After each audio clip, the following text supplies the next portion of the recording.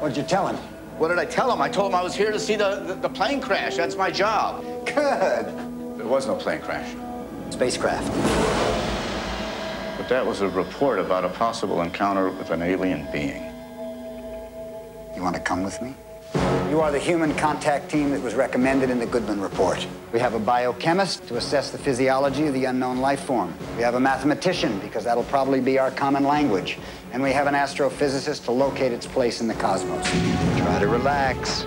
So you're saying that you have a fuselage from a spacecraft over a half a mile long that crashed into the ocean 300 years ago and it's completely intact? That's right.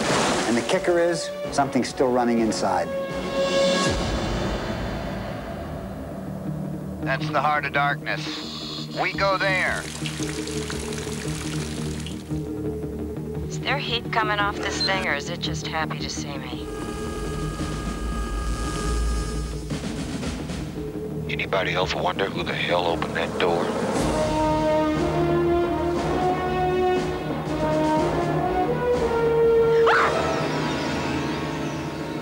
It's human.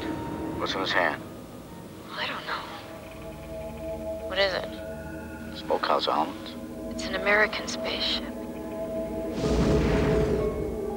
In the 8,000 years of recorded history, this is a first. You are now online with an alien intelligence. Its name is Jerry? He's happy. What happens if Jerry gets mad?